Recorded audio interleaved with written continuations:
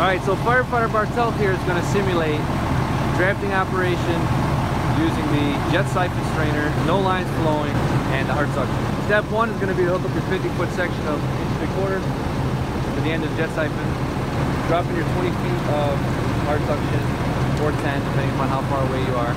It's going to idle up after switching to RPM mode to about 1,000 psi, charge his hand line to about 100 pounds to the hard suction. Once that's done, he's going to open up his intake. As you can see, it's weighing down a little bit. He's going to also open up his bleeder valve to let any of that air pressure out of the system. Looks like he has a vacuum going. Going to gate down his line for around 50 pounds. That's it. It's golden. Set. Zero flowing lines. Just one line going into the jet siphon. Flowing water. Once you have the draft, you can switch to pressure mode. Then the governor can regulate the pressure. Alright, so now we're going to simulate a tender feeding the engine because we had a lot of problems with guys doing this operation. So the hydrant is going to be the tender now. Alright, so what we're going to do is we're going to simulate flowing a nozzle off the engine. So that's your supply line to the primary attack engine. Remember, you're going to be water supply to that primary attack, whether you're right next to them or you're 300 feet down the road. Kind of like when we practice at the drill quad comp. So we're going to simulate water coming into you from a nursing tender or engine, and then we're going to do simulate a flowing line off this engine as well. So firefighter Bartelt is going to open up his intake, the supply side for the tender. He's going to flow water out the back. We're going to simulate water coming into your pump.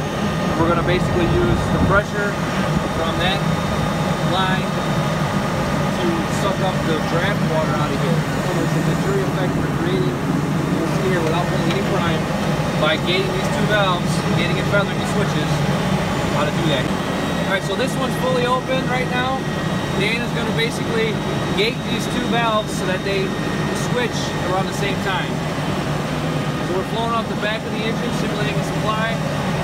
By doing this operation, you'll see the water start to fill automatically.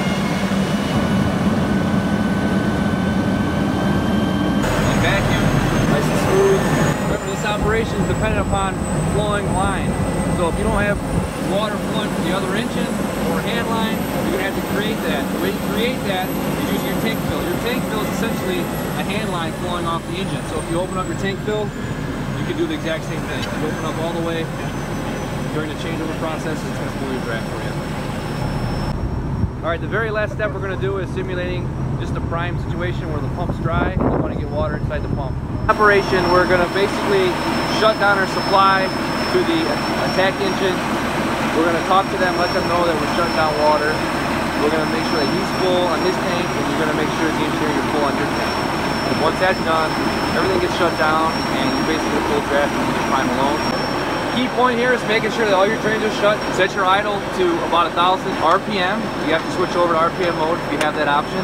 You do not want to stay in pressure. Once you have the draft set and you're flowing, you're going to go ahead and put it in pressure mode. But initially, you need to draft in RPM mode. Listen to the sound of the primer. Key note here is looking at your intake. As long as you're in a vacuum, you're good. When you open up your discharge that you're flowing off of, whether it be a supply line to another engine or a discharge off your pump panel, listen to the engine, listen to the sound it's making. If you're having issues, you're going to hear a hiccup. You're also going to have to watch your gauges, okay? Again, looking at your intake gauge, you should be in vacuum. Now these gauges are not really that great, but when they're below zero, they're in vacuum. When you have your supply and you got a draft, all right, when you open up your gauge, as he is here, you're going to see flowing water. Okay, so that's the clue. And then obviously, if you look at your hard suction, you're going to see the water flowing through it. Now, at this point, if you wanted to, again, this is why I recommend you can have this hooked up at all times, just for precaution, to keep this thing recirculating. The whole point is to make sure that water is constantly flowing.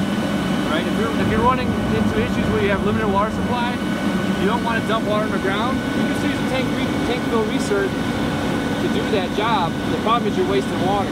Whereas if you're using this line here, you're going to keep water just recirculating back and forth.